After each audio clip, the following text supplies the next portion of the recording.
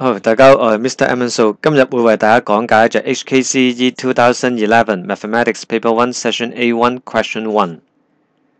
請留意畫面嘅信息。如果你係未清楚做呢輯 video 嘅理念，又或者如何正確地使用此 video，麻煩你 pause 咗個畫面。Otherwise, we can go on。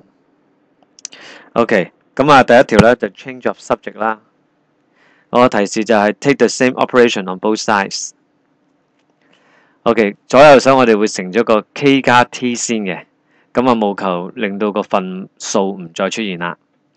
OK， 咁啊當然係展開佢啦。原因咧，我哋咧就係會將呢個K 項咧就移埋一邊嘅。接住落嚟嘅咧就會係左右手減 4K 啦，同埋左右手加 T 嘅。OK， 跟住之後咧做一次 factorization， 抽取咗嗰個 common factor K， 然之後咧。只要左右手除走嗰個m 減4呢一個嘅多項式嘅話咧，咁 K 就會成為主項噶啦。咁好多謝大家收睇啦，有咩問題 email 俾我啦，再見。